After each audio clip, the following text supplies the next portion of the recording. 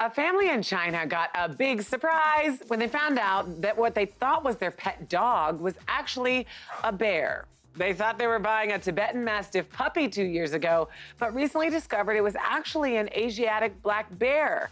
This is insane. I don't know if I've heard a story like it because they're getting this puppy and it starts growing and growing, and then it starts eating 2 buckets of noodles and a big box of fruit, and they're like, our dog eats a lot. And maybe these are the only people in the world that have never seen a picture of a dog.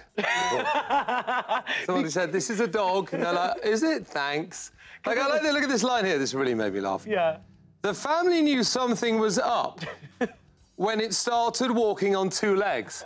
I like that. That's more than knowing something is up. Yeah. Right? Not to That's mention a little bit unusual. If it's walking on 2 legs, it's a bear. But not only that, but it looks like a bear to me. And it looks like a bear. And it eats like a bear.